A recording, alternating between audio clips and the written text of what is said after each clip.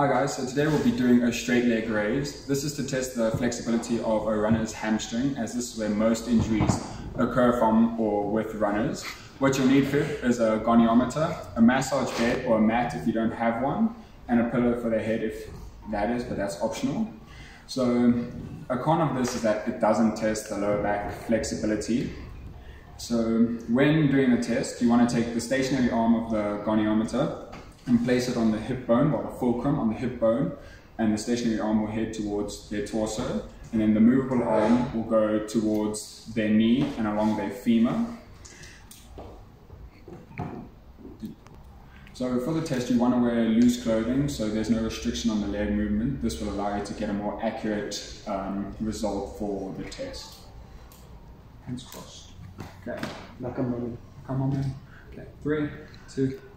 Oh, you're ready to... Oh, no, you didn't. You guys did.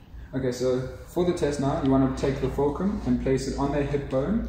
Okay, and then the stationary arm must come towards the torso like this, and then the movable arm will come towards the knee along the femur. You'll then ask your client to lift their legs straight up and keep a dorsiflex movement, and then this will allow you to get your accurate result of the test. So Marcus's is at 91 degrees.